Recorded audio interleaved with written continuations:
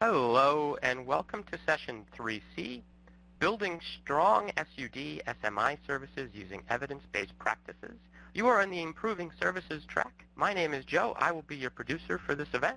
And before we get started, I just want to run you through our usual housekeeping slides. So this event is being recorded and audio is now broadcasting.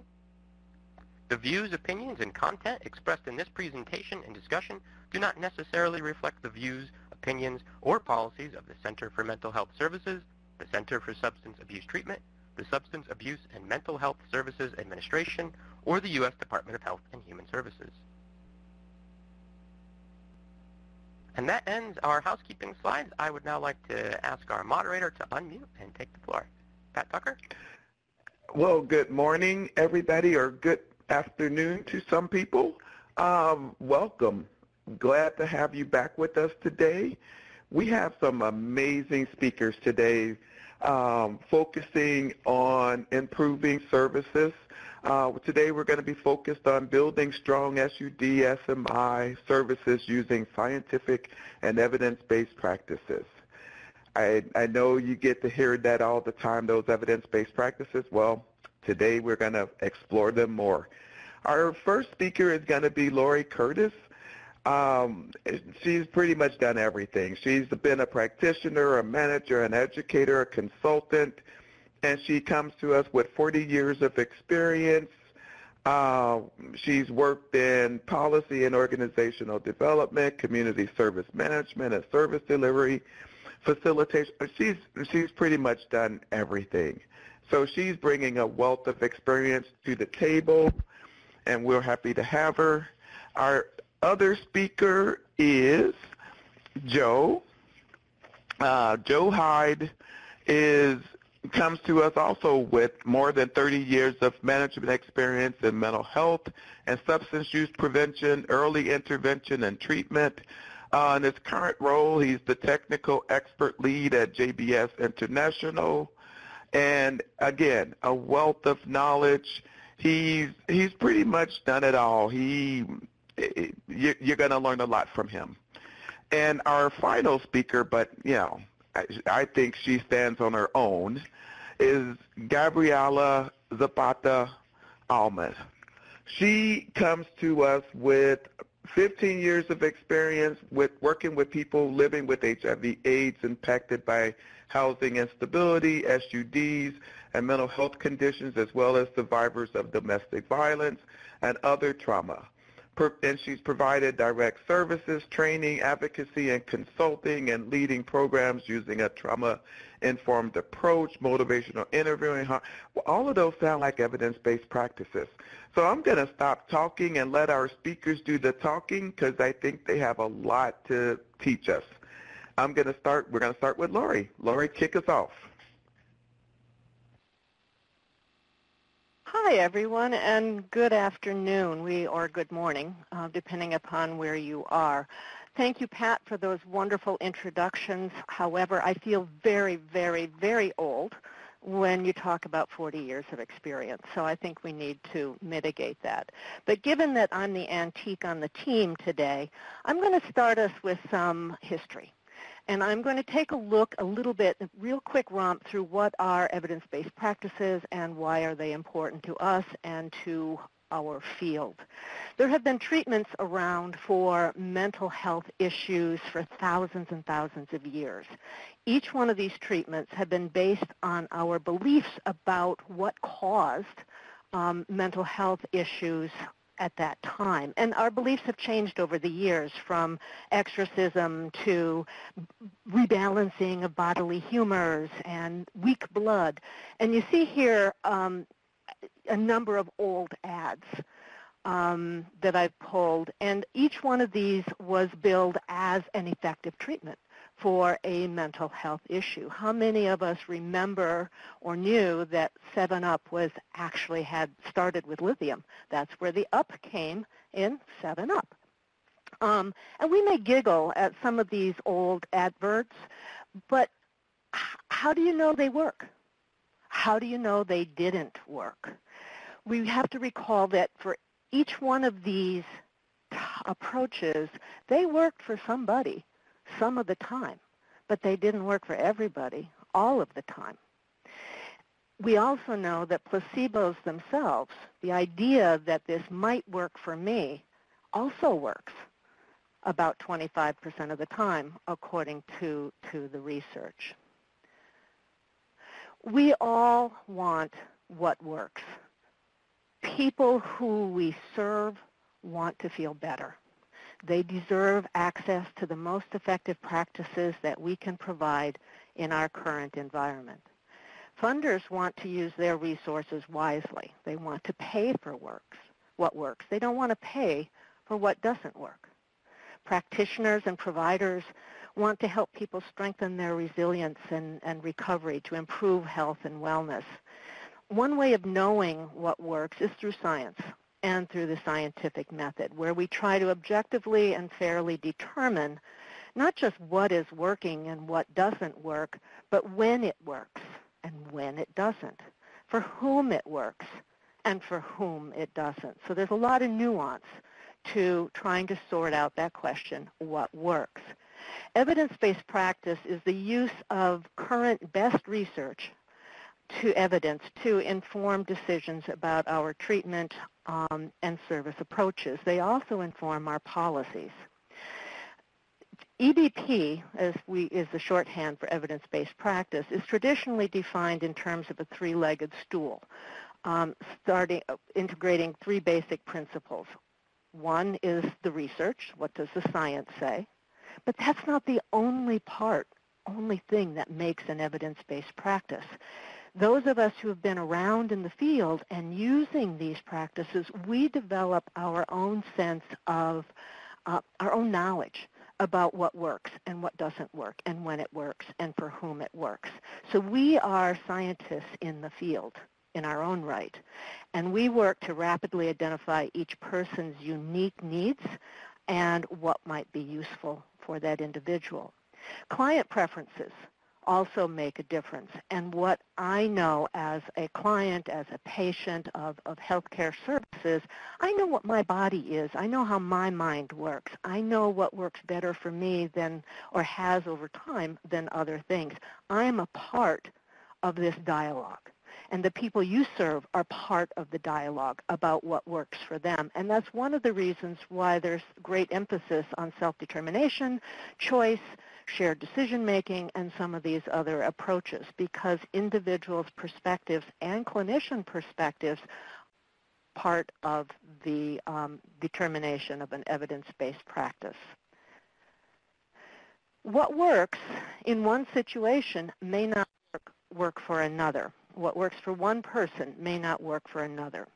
On your slide, you see a whole bunch of different kinds of bridges. The purpose of a bridge is to get you from point A to point B. But each one of these bridges are very different.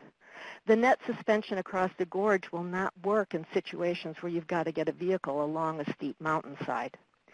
We can think of EBPs as different types of bridges or models of treatment and service. Each model or each EBP is studied in a very specific context, delivered in a very specific or defined way, and the scientists observe how it works in a very carefully defined group of people.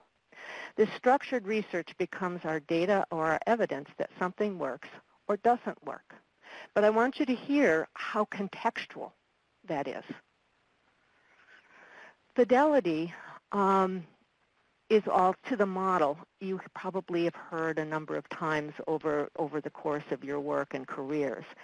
When we change what we do from the model or the approach that was studied, sometimes that changes how effective that approach can be or is. A Japanese footbridge might be very effective in its garden context, but you apply that to a different situation like a wide span of water, it's not going to be as effective.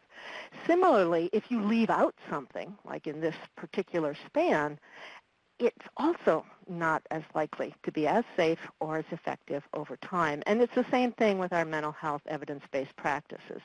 Every EBP has been found effective in one setting for one group of people and delivered in one way to get the same results as the scientists found you need to deliver it in the exact same way. This is called fidelity or fidelity to the model. Do it the way it was designed to be done, the way the researchers found it effective. Joe and Gabriella will dive in a bit deeper than I will to some of these evidence-based practices, and Gabriella will talk about adaptation and the parameters of adaptation of some of these models as we shift them out of the study context into your practice context. What can we do and what may we not want to do? But I'm going to take a look here at some of the models of service that have been found effective, and this is a high-level introduction because we don't have a lot of time this afternoon. Here are some of the examples of evidence-based practices that have been found effective for people with serious mental illness. There's also adaptations of these for people experiencing substance use disorders, trauma experiences, and also who are experiencing homelessness. These have been found effective treatment models, but not all of them are widely available. For example, in 2016, assertive community treatment, an intensive team-based care model that has been long established and perhaps was our first EBP, is provided to only 2% of the people served in state systems nationwide. That's 2%. So while we know this approach is effective for some people some of the time, it's not available to most of the people most of the time.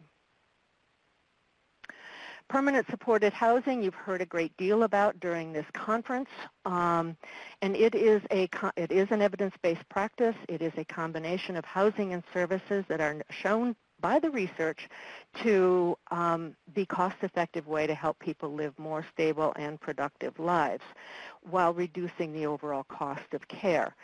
There's a number of different supported housing approaches. And these kinds of services can be found in mixed income, scattered site, as well as more traditional housing kinds of settings. Supported housing often works well for those who face the most complex challenges, individuals and families confronted with homelessness who also have very low incomes or serious persistent issues that may include addiction, alcoholism, HIV/AIDS, and other diverse kinds of disabilities. In supported housing, housing is first, and everything else follows. Supportive housing must be coupled with social services such as job training, life skills training, recovery services, peer-based services, case management. People who use this program or this approach consistently report higher satisfaction in their housing than other kinds of housing situations. Supported employment or individual placement and support is another evidence-based practice, and research has shown that 60 to 70% of people with serious mental illness do want to work, and that supported housing responds effectively to these needs and improves a range of work-related outcomes. Work is recovery. It is part of recovery. Recovery doesn't happen after work, and work doesn't happen after recovery. They work simpatico. Assertive community treatment and intensive case management are other evidence-based practice I referenced a couple of minutes ago. Assertive community treatment and intensive case management are both typically geared to helping those with serious and complex needs who may be considered not ready or higher risk for community living. Both of these approaches are team-based, community and outreach focused with small caseloads, and that's one of the evidence factors, fidelity factors that's really important is the size of the caseload. You want this, if a service works for a caseload of 1 to 20, asking a staff person to service 1 to 80, that approach, however effective it may be, is not going to be as effective in your practice. Those components of the fidelity really do impact the outcomes. Both ACT and ICM are geared towards providing ongoing and integrated support. Studies find that they reduce hospitalization and do increase the retention and care. They can impact homelessness, especially when integrated into different specific housing models and programs. Critical time intervention is a little less known, but it is an evidence-based practice, and its approach focuses on providing intensified services during periods of transition. And it's been found that those periods of transition, for example, if someone's moving from a hospital to the community or from a shelter to housing or different housing services, that's when people get lost. Our service system is fragmented and it's complex and it's very challenging for individuals. This is a short-term intervention bridge program to help address that fragmentation, and that will help people stay engaged in services. It's been found to reduce both homelessness and hospitalization, and the impact of this service impacts after the service is withdrawn. So it's a short-term service, but its impact lasts over time. RAISE is another newer evidence-based practice, and this has been studied and developed by the Center for Practice Innovation at Columbia University in New York. And they have led some very interesting and powerful research on the RAISE program. And this stands for Recovery After Initial Schizophrenia Episode, and it focuses on first episode psychosis, largely with young adults, which, as we learned yesterday and from our plenary speakers, is an increasing population of individuals who are experiencing homelessness. So this becomes an important EBP to be aware of.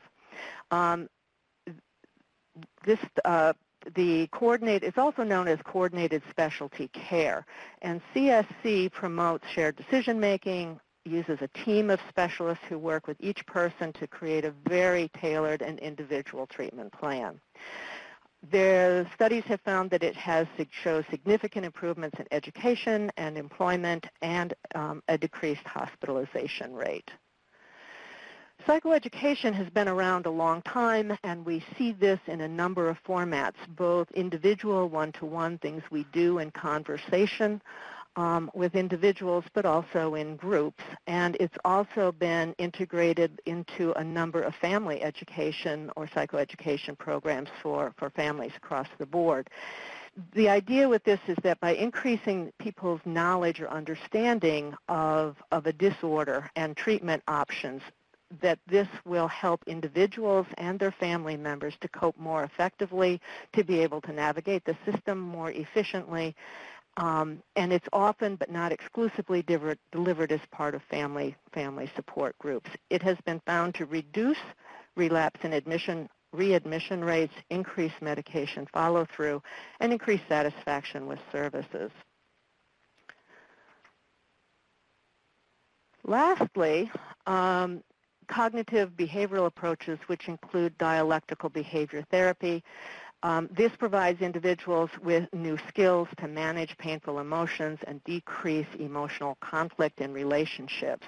It focuses on mindfulness, distress tolerance, emotional regulation, and interpersonal effectiveness. And I think Joe or Gabriella will spend a little bit more time diving into this.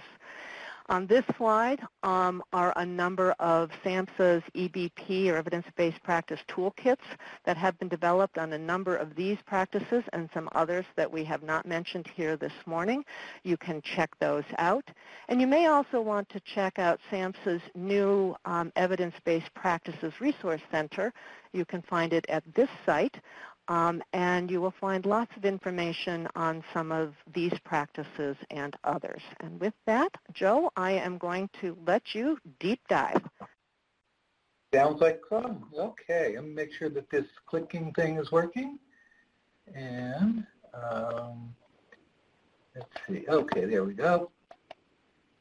Oh, hot dog, it's working. Well, greetings, everybody, and thank you so much for being on this webinar. Hopefully what I'm going to be talking about here makes sense for you and is relevant for you. I have worked previously in mental health services, in mental health centers, and in SUD services. And the perspective that I'm bringing to our conversation about evidence-based practice has changed over time. And that what I really want to focus about are the targeted and specific evidence-based practices that are transportable. That some of the great models that were just discussed are really team-based efforts, or in some places they're more site-based efforts. But I know some of you folks on the call are working in sort of, if you will, sort of inside the walls of your facility, and other folks are out in the community and really want to take a look at those kinds of evidence-based strategies and approaches that you can carry with you anywhere. And I think that there's a fair amount of evidence connected to those, but that was really my focus. And it really began for me, oh my goodness, probably back in the 1990s, when the commissioner, I worked in Massachusetts in the health center at that time, launched this initiative called Clinics Without Walls, and really began to get us to think about how are we and what are we going to do. Yeah, some people can come into the clinic, and that's great, but other people can't or won't, or access is an issue. So what can we carry out to the community? So what I want to talk about then in terms of this is that we've already had the discussion about evidence, but I think for you as practitioners, I think it's really important to understand what is the theory of change that is sort of the backbone of this evidence-based strategy. I mean, if you look at something like cognitive behavioral therapy and motivational interviewing, for instance, EMI spent a lot of time in its theory of changes as people resolve their ambivalence to change and begin to mobilize their internal motivations for change to a point of activation, that's sort of the essential part of their theory of change. If you look at cognitive behavioral approaches, where many of the EBPs are really rooted in, to be I think, clear, you're looking at things like, skills-focused activities sort of build the strengths, build the capacities, build the abilities for self-efficacy and decision-making that help persons improve both their functional abilities and their overall quality of life. And then the other part of sort of a theory of change, I think with all of these, that speaks to, that if we just talk to folks, it may be an enjoyable conversation, but we need to have a certain action orientation. And for myself, I view myself as a cognitive behavioral therapist, but practically speaking, I am far more behavioral these days than I am cognitive, that people sort of need to begin doing things better for themselves and then work on the cognitions later. As is also said, I think it's important to recognize that, one shoe doesn't fit all. And so things like the pace in which services are delivered, the challenges and the time that needs to be spent building rapport, building engagement, building collaboration, particularly with our SMI populations, may take a lot longer than the worried well who might come into a private practice being distressed about work. So that there are differences there that I think it's really important for us to understand as sort of vital sort of contextual factors. That from my perspective, I mean, in like plain English, what evidence-based practices are. They are an important component of the systems of care, and that we are all engaged in systems of care, so that's an important element, and it's part of what contributes to the change. I think EBPs are transformational for organizations. It overall strengthens quality of service. And then, as has already been said, these are proven strategies to increase the likelihood of positive outcomes. What it's not a way to trick people into changing their behavior, as some folks sometimes have sort of wondered about. It's also not a magic bullet. That there is evidence that it is better than eclectic or business as usual kind of things, but sometimes we have complex people that we're working with, And you know what? It's something that just happens once you've sat through a webinar or a 2-day training, and that's not the case. If you're going to adopt an evidence-based training, absolutely there is training, but equally so, it's important that you spend time or you find the opportunity within your company or outside of it sometimes, getting the kind of coaching and precepting that you need so that you have really embodied these skills and practices and are doing them with that acceptable level of fidelity. To quote an old friend of mine, I think that coaching and precepting is built upon the premise that nothing new is ever done 100% right the first time. We need that coaching. We need that supervision. We need that precepting to do it well and have it really work well for us and the persons that we're serving.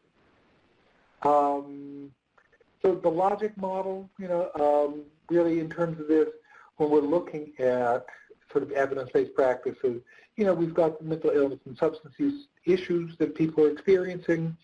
There are also then these contributing factors and conditions like homelessness, housing, SES, access to care. And then we try and do our best to match the practices where there is the best fit. There are some fabulous practices out there, but they may not be particularly transferable. And so I think that it's really important for you to understand, will this fit within the scope of work that I'm doing? As I said, consider the characteristics of the populations that you're working with, not only those sort of more easily identifiable ones, all the determinants, but also look at the readiness of these people. And I think some of the great work that comes out of motivational interviewing looks at readiness in terms of the internal readiness. But the other things we need to look at, are we asking things, are we trying to guide people towards things that is beyond their capacity in the moment, either in terms of accessing it or in terms of their ability to successfully engage with it. So I think that it's important to be careful and understand that. And you'll hear us a bit more about necessary modifications and adaptations about this, about your EBPs. A little side story, I was at this research conference a number of years ago, and the first scholar got up there and talked about the importance of evidence-based practices. And we started counting, myself and my colleague, and he used the term fidelity to model 30-some times, which kind of struck me. The next person got up there who was also a scholar and who started off to get people's attention. He said, pure fidelity to a model is a myth. And we were like, what? And he said is that, we have to make it work in a good enough way, in a reasonable and appropriate way in the system that we work in, with the populations we work, and with the resources that we have at our availability. And I think that was a very wise thing. So I think that a lot of work is that what's going to fit. My focus in our conversations here are primarily going to be looking at portable interventions, things that you can do both in the clinic and something you can do in the field as well. The other thing we're going to talk about, I'll just do it briefly, is that, it's tough to sustain EBPs in some settings. Sometimes because it doesn't fit. I think one of the reasons why lovely programs like PACT aren't as widespread as they probably should be or could be is that they're expensive. And so that there's resource limitations in public services. And then you've got staff skills. You might have some systems constraints, particularly, I'm doing some work in Virginia right now around adoption of medication-assisted treatment, and that there are entire regions and counties that don't have a single prescriber. And then, there are other kinds of constraints. And it's important to recognize that it's not as easy, and it oftentimes takes some deliberate effort on the part of the organization and the practitioners to do something that makes sense for you. Okay, so let's first off talk about motivational interviewing.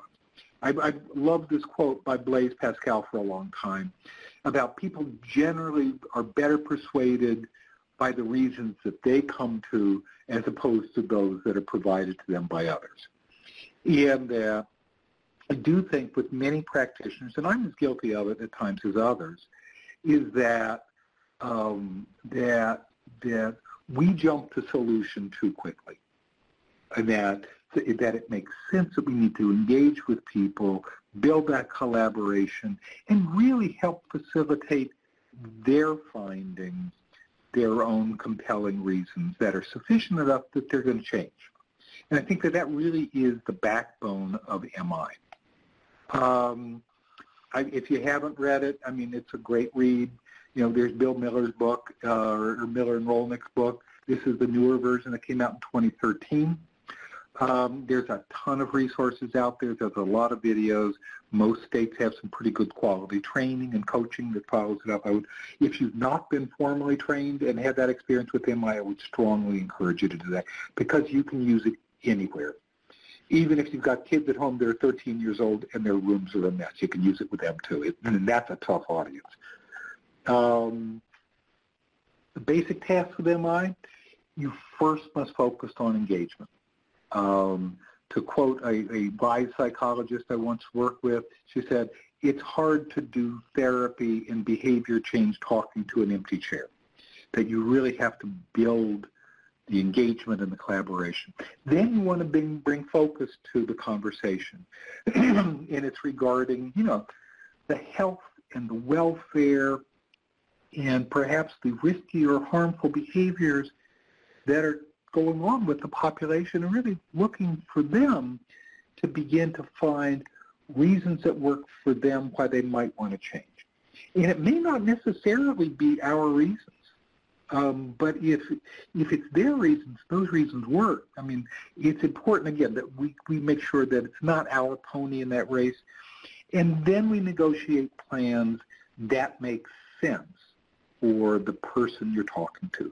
And too quickly, people jump to case management and jump to plans before that preliminary work is done, and you oftentimes just don't get the follow-through that you might otherwise do. So I think EMI is an essential piece. Another thing that you might want to consider, and it comes out of the behavior therapy kind of world, is the use of contingency management. I know a worker that I supervised at one point in time, and it cost him, I think, about $5 a week or something like that. And sometimes the agency had the money in other ways. He would grab and bring along with him when he was doing outreach work, like a bag of apples. Or if there was a sale, he might grab a bunch of granola bars or something like that. And that it sort of was, in very basic behavioral ways, it was positively and without spoken word reinforcing of the engagement process with that person. There are other kind of contingency management things that are done, you know, that are site-specific. If somebody shows up for an appointment, you know, they might, you know, get a gift card for a free cup of coffee at Dunkin' Donuts or whatever it is. There are nifty things related to that that can really help with engagement and people following through. So I think it really is something that you might want to consider as a possibility. Consequences work, and that's connected to contingency management. Rewards increase desired behaviors. Negative consequences generally decrease them. One of the things that I would say about the persons that we're serving is that their life experience sort of bottoms in terms of consequences are way farther below much of what we might ever be ethically or personally willing to consider. And they've had horrible things happen in their world.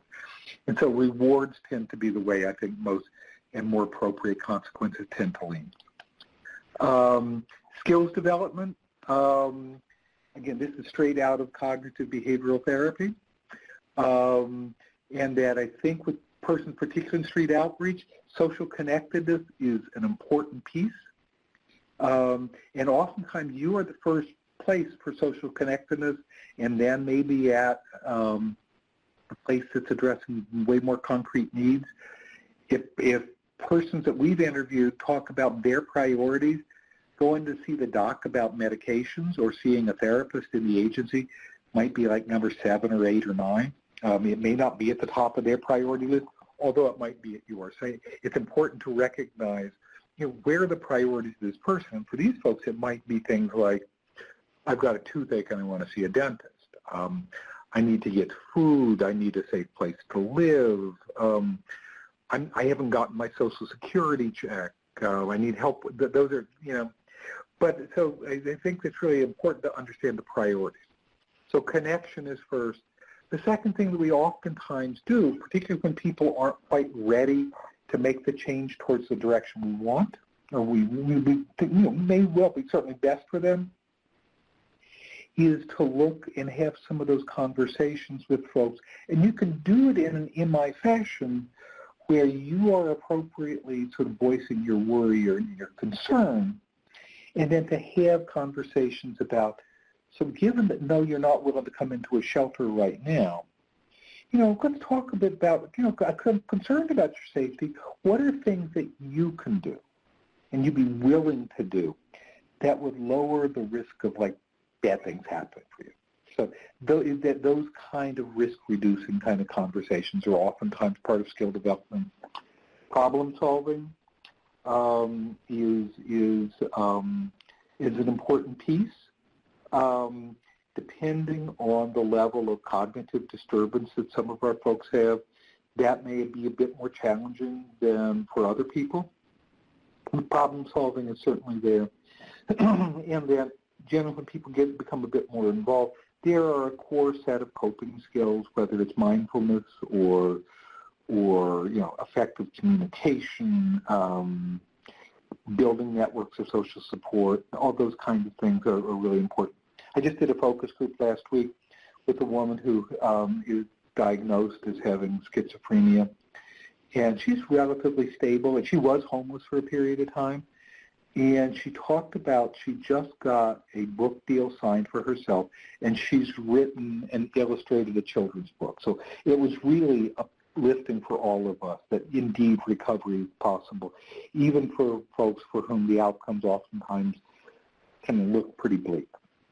So then the other thing is about, affect regulation, as was previously mentioned. So that those are kind of the skills, and those can be translatable and transferable whether you're in the office or out of the office.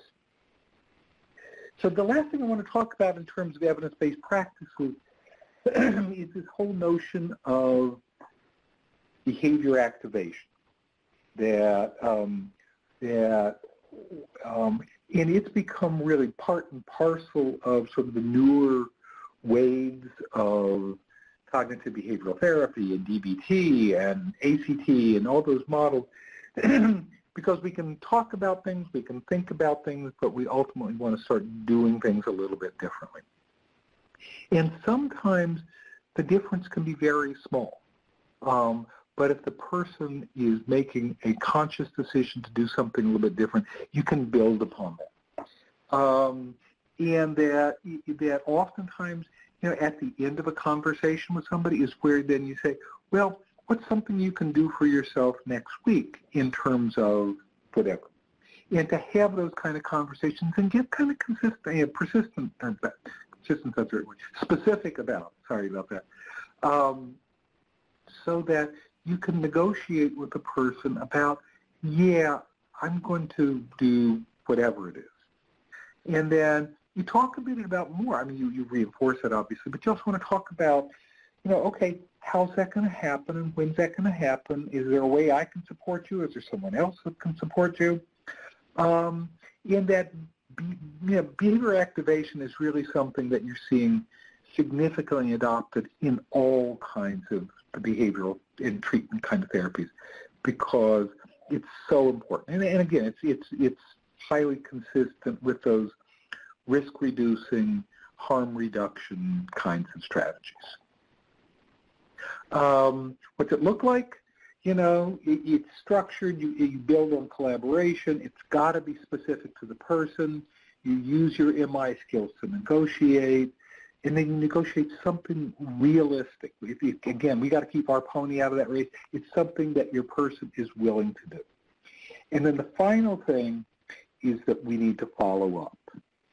That the next time you see the person, you remember and say, oh, you said you were going to do this. How did that go? And really explore, and if they did it, then you reinforce their behavior. If they didn't, you really want to explore why not. And then, and then persist on it. That it's, and maybe you might need to adapt what was going on. Maybe the person has a crummy memory, as many of our folks do, or maybe they were scared. Whatever it might be, it's important that we follow up and lovingly kind of hold folks accountable. So that's sort of the conclusion of my session. I guess one of the things that I would say to folks, as somebody who has both worked as a practitioner, trained evidence-based practices, helped develop a couple of them, that it's important for you all to remember that ultimately you are the vehicle of change, that these are tools that can help you do a better job, but you and the relationship that you build, that you are the agent of change. So with that, I'm going to pass this over to Ms. Gabriella. And welcome, Gabriella, from the Director of Policy and Practice for Domestic Violence and Substance Use. Thank you so much. And thank you so much, Pat, for all the lovely introductions and for keeping us thinking and applying the information to the chat. Thank you, Lori, for anchoring us in our historical context as well as helping us to understand what evidence-based practice is and what it's not. And then, Joe, thank you so much for your common sense and grounded approach to evidence-based practice in real-life settings. I especially enjoyed how you highlighted that while consequences can work for some individuals, that our population is really different in that so often by the time they get to us, they've experienced so many consequences. So I often take the perspective of if consequences were going to work, I wouldn't be meeting them, right? It would have worked before I ever got the opportunity to meet them. Thanks, everyone. And I am excited to share some information here. First, I want to introduce my center, the National Center on Domestic Violence, Trauma, and Mental Health. We're a FIPSA-funded special issue resource center dedicated to addressing the intersection of domestic violence, trauma, substance use, and mental health. And then, of course, here's our disclaimer. And then always with appreciation to SAMHSA and HHRN and all the folks involved in making this happen, and especially all the folks in attendance and on the ground doing this work day in, day out. Y'all are my heroes. So first I want to draw the connection of how domestic violence and intimate partner violence are really interconnected for a lot of folks with mental health and substance use related effects. So we see really high rates of depression, PTSD, suicidality, other manifestations of trauma, including chronic pain, substance use, and of course lifetime trauma, including ACEs, playing a role here. We also see high rates of domestic violence and intimate partner violence among women experiencing homelessness. And being clear here that domestic violence can be really any violence that's happening within relationships, within a household, and that intimate partner violence doesn't necessarily just mean people who are in long-term monogamous relationships or have kind of legally recognized relationships, that this can be really anyone in any kind of intimate situation with someone. And so we see that 80% of women with children experiencing homelessness have also experienced intimate partner violence, and that 57% of women experiencing homelessness report intimate partner violence as the immediate cause of their homelessness. And yet, despite the unfortunate reality of how pervasive this experience and this manifestation of violence is amongst the folks that we're serving, we really don't have a whole lot of research around intimate partner violence and evidence-based practice. So more research is definitely needed, but from the data available, some things I want to highlight are seeking safety, which is an integrated approach for substance use conditions and trauma, helping women recover and beyond trauma, which are also integrated for trauma and substance use conditions, relapse prevention and relationship safety, and then the WINGS expert model, which is actually an evidence-based model for being able to take that screening, brief intervention, and referral to treatment, but it's with a twist. So the twist here is that what we're screening for and what we're helping to connect people with services around, if services are needed, is actually the experience of violence, and it's used in behavioral health and other kinds of health care settings. And then we also have a systematic review of trauma-focused interventions for domestic violence survivors, and I've included the link there. So from our systematic review, we found that these 5 core pieces can really help enhance the effectiveness of evidence-based practices that haven't necessarily been tested with individuals experiencing domestic violence or with a history of domestic violence. So psychoeducation around the causes and consequences of intimate partner violence and their traumatic effects. We see that as being very effective, just as psychoeducation around so many situations and experiences can help to neutralize shame and really help to add to somebody's toolbox. Awareness of mental health and substance use coercion and sabotaging of recovery efforts.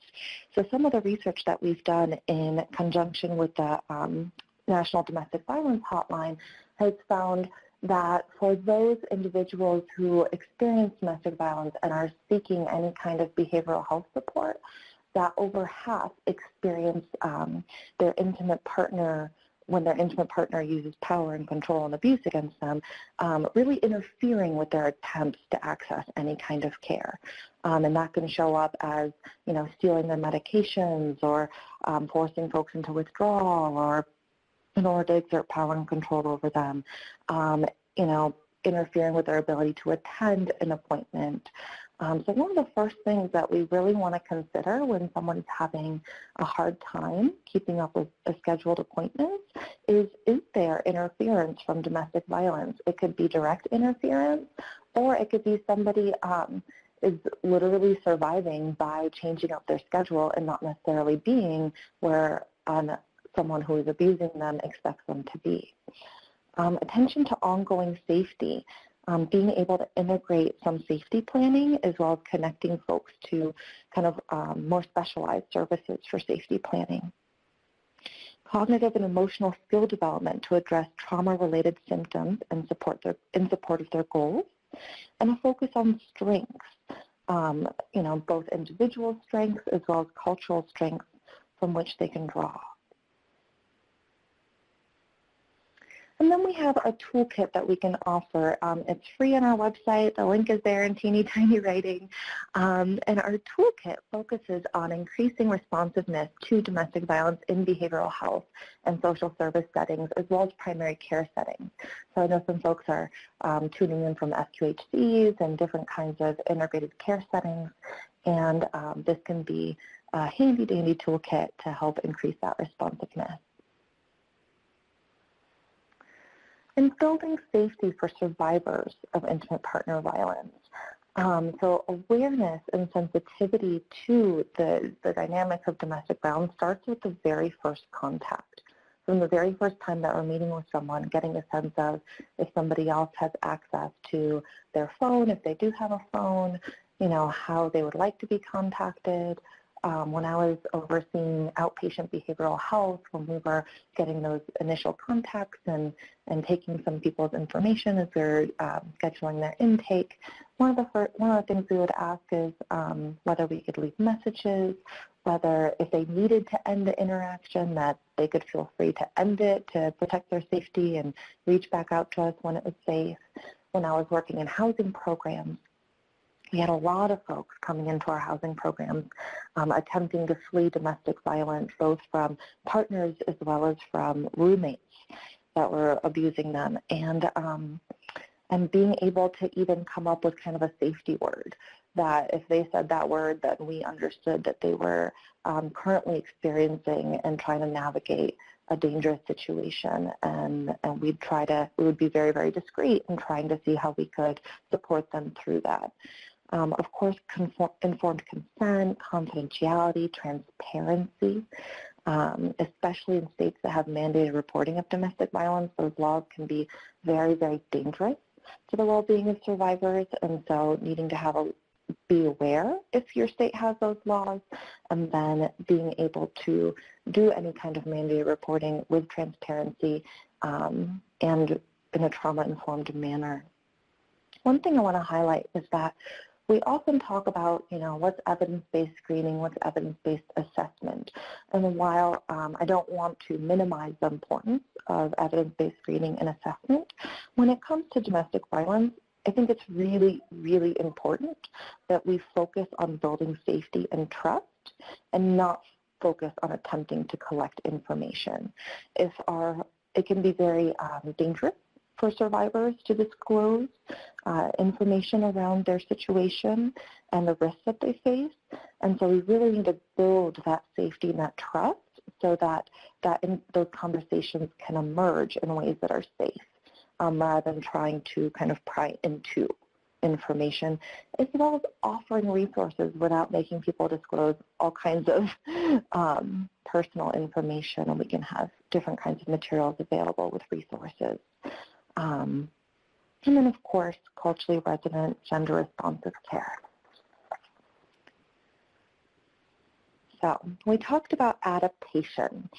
So modification must be careful and well-reasoned. And we really cannot assume that an intervention will retain effectiveness of the original. And so in this way, evidence-based practice as a verb is very important. It's as important as evidence-based practice as a noun, right? So evidence-based practice as a noun is talking about motivational interviewing, for example. Evidence-based practice as a verb means the ongoing evaluation and monitoring, and that is exceptionally important whether or not we are implementing something with a high level of fidelity or in a manner that is more adapted. So one way that we can thoughtfully, methodically adapt our interventions is by first defining what are the elements of the intervention. So how can we methodically identify and define the different elements so that we can facilitate an informed adaptation? So first, defining the core elements. The core elements are required elements that embody the theory and internal logic of the intervention and are responsible for producing the main effects. And these essentially define the intervention and must be kept intact in order to produce the desired outcomes. So here I'm giving the example of housing first.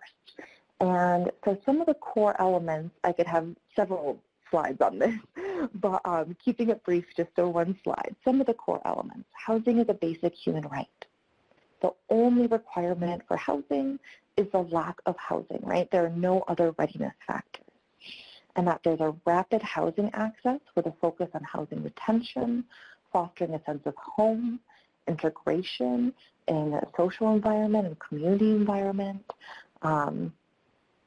really supporting self-determination, which includes harm reduction approaches, and that harm reduction sometimes is understood as an opposition or as a choice other than abstinence.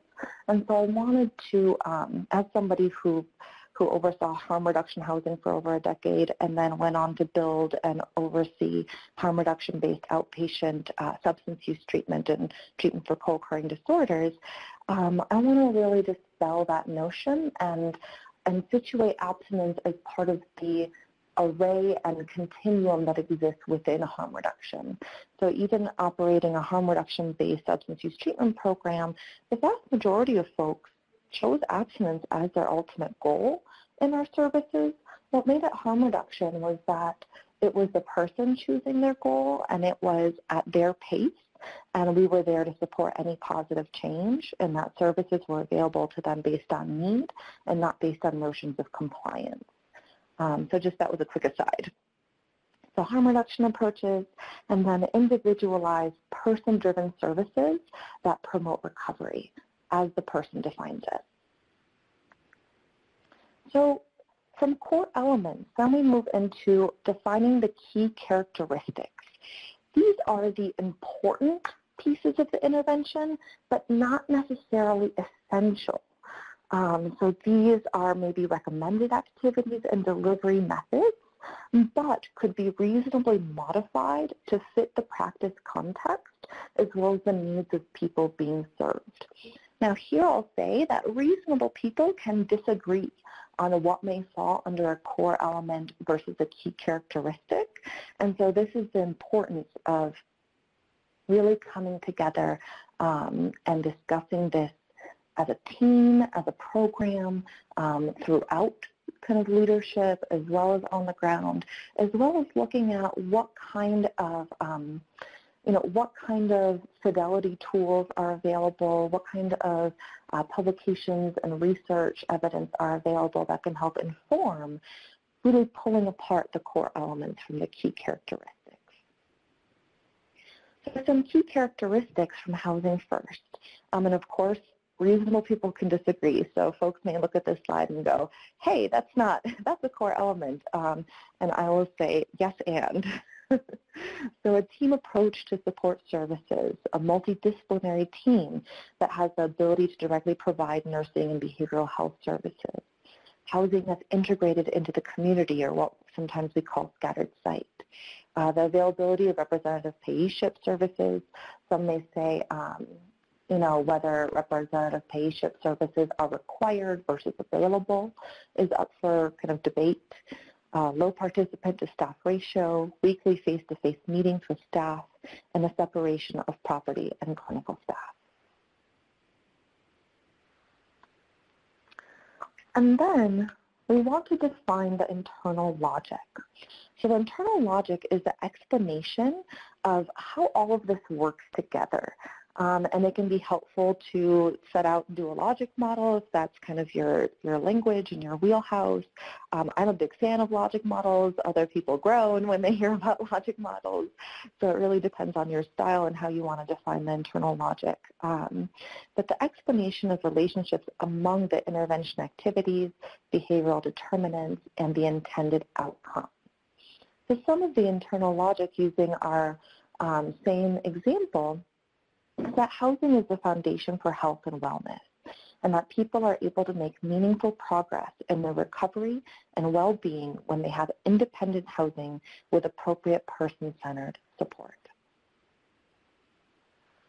So if you decide to adapt, first off, adaptation is the norm. I saw someone in the chat box earlier say, like 100% fidelity doesn't exist, right?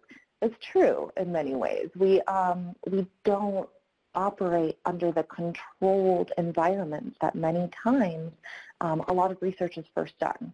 Of course, there's community-based research as well, but still there's very highly controlled environments and a level of resources that we often don't have access to in our community-based settings. And as someone also mentioned in the chat box, many times the folks we're serving have been historically excluded from research. And so when we are looking at the preferences and the realities of the folks that we serve, then we would say that we absolutely need to adapt in order to make these evidence-based practices culturally responsive and really individualized to the context and the realities at play. So if you decide to adapt, or maybe I should say when you decide to adapt, document the circumstances that led to adaptation.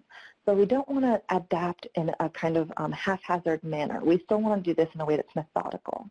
We want to document the specific adaptation, and then we want to use that evidence-based practice as a verb. We want to evaluate the results. And then, of course, comparing our outcomes to those of full fidelity. And because it can be so difficult to access any kind of data around the folks that we serve, we want to really share our data, at least locally, so that other people who are also working in similar kinds of environments with similar kinds of realities at play can have a sense of what we've done, what worked for us, what maybe didn't work for us. And we also tend to collect and look at our data a little more methodically when we know that we're going to be sharing it with someone else. So that's an added bonus. So something to note is that modification should not compete with or contradict the core elements or internal logic of the intervention, and that we can seek data that can help us identify ways in which the intervention may need to be adapted. For example, we might search for characteristics of interventions for a specific cultural group or specific setting. So if we are seeking to implement housing first in a kind of congregate living residential setting rather than scattered site, then look for data. Look for studies that were in more project-based settings. And then when little data exists around a specific experience or population or community, qualitative data, especially metasyntheses that kind of collect and analyze the key themes of qualitative data, can be especially helpful here. So one thing I'd love to hear from folks in the chat is, what common elements do you notice in evidence-based approaches to supporting people with mental health and or substance use needs? What are some of the commonalities between the different evidence-based approaches that you have experience with, you've heard of today, you've used in the past? Cultural humility, absolutely. Client-driven, self-determination, strengths-based, choice, non-judgmental, supporting a client's decisions, absolutely. Patience, a long-term perspective. Time and time again, I learned a lesson that as long as we can keep a person alive and connected, recovery, everything in nature moves towards healing. Recovery is always possible. Meeting them where they are. Yes, mutually understandable language. Person-centered. Reflective listening. So powerful. Grace and empathy. Keeping that door open. Advocacy.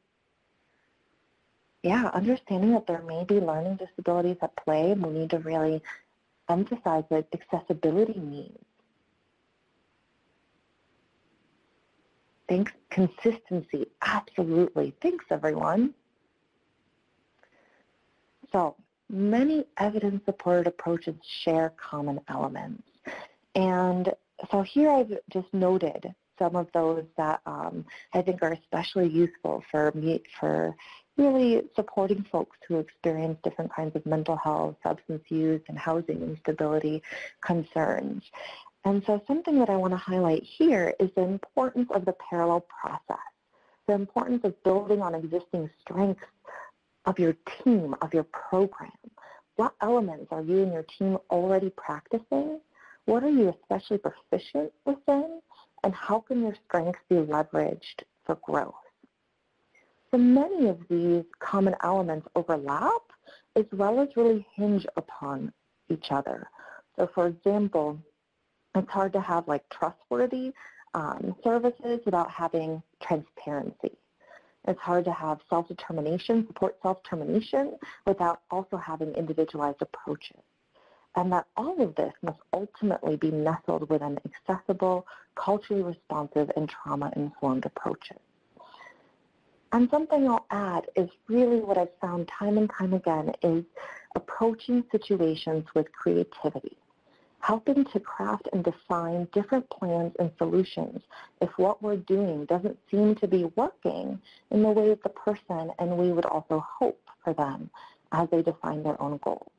So, in this work, we never see the person as not working, we see the service as not working. And we look at what do we need to do differently in order to have a greater chance of success while really supporting any positive change as the person defines it. And then I really want to echo what Joe mentioned towards the end of his segment, is that at the end of the day, the manual is not a substitute. That some of us love manuals, some of us hate manuals. At the end of the day, manuals only work when they're combined with our skills, our engagement skills, our relational skills, our cultural humility, and so much more. All right, and I'll hand it back to you, Pat. Thanks so much, everyone.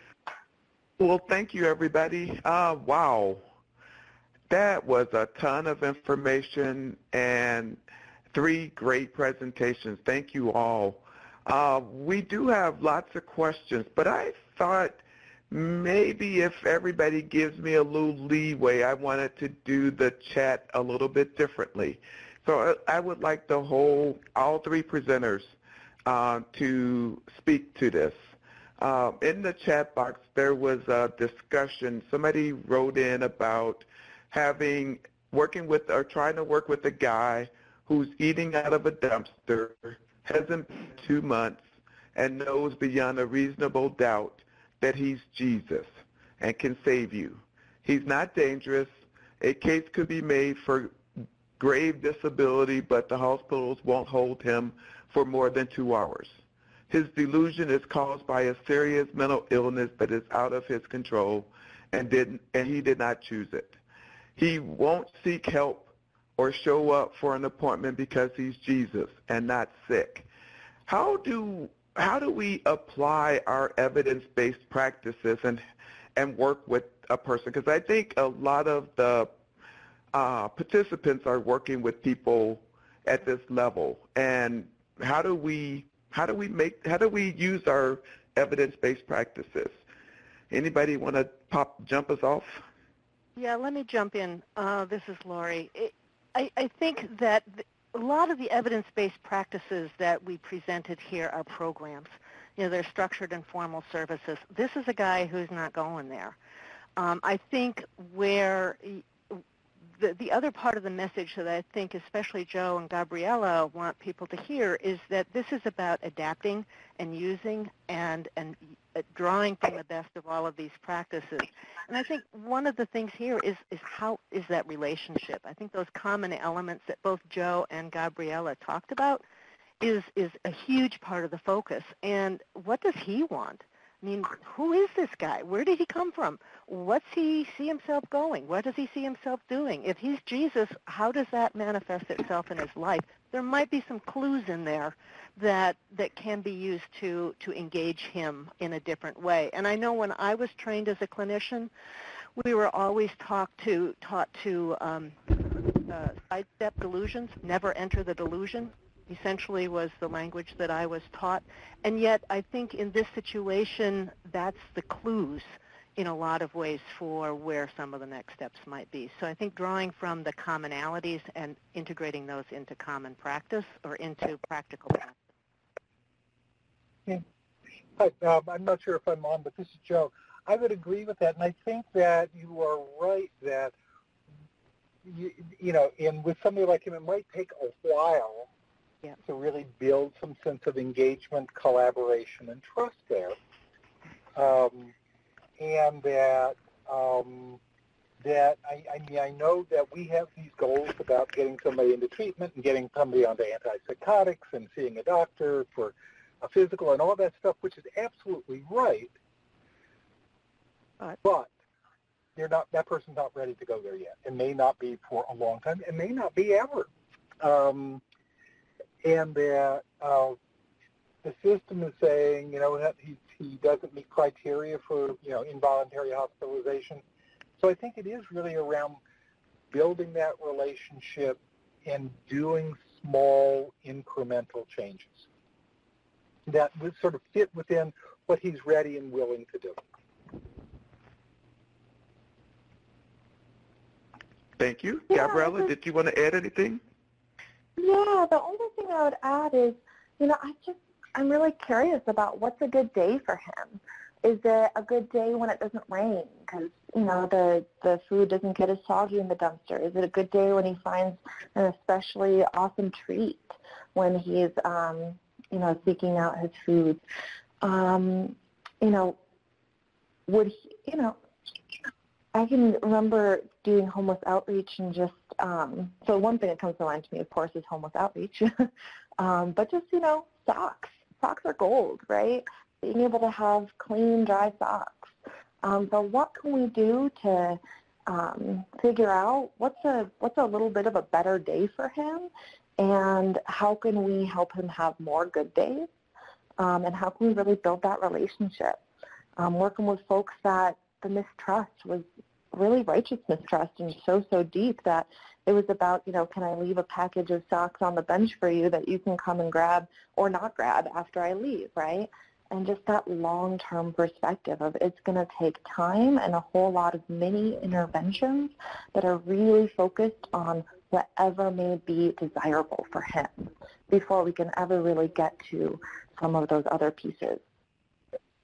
I think the thumb here is meeting him where he's at. I noticed in the example, it's like he doesn't come in for appointments.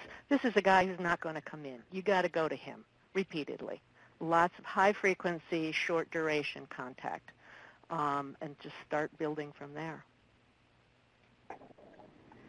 Excellent. Thank you. I'm going to try to throw in one more question because it's come up in the chat box and somebody wrote it as a question. Can you speak to the tension between readiness and self-determination? There's a lot of disagreement and maybe just an issue of nomenclature differences. So that word readiness has been thrown around in the chat box quite a bit. And then you have self-determination. How do you... there's some tension there. People think you have to be ready for stuff. Well, I go ahead. Right. Sure, thanks. So thinking about that, when we need to meet people where they are, because when we're more ready than they are, then we tend to just push them and entrench them more into staying where they are, right? Nobody likes to kind of be pushed.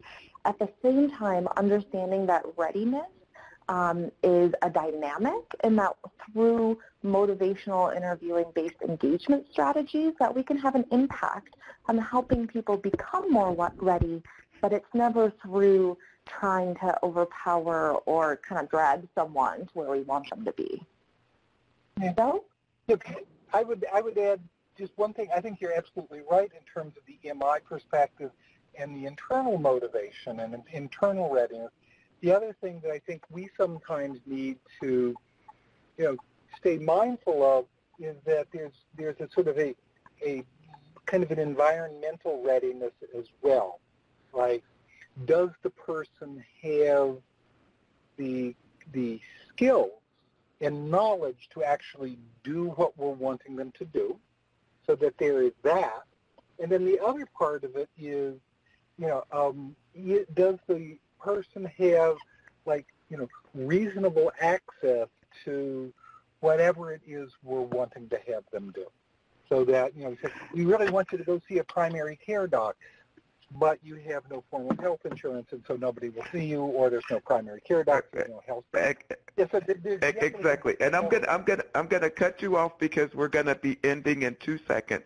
Thank you, everybody, for showing up. Thank you. Thanks, everyone. Thank you.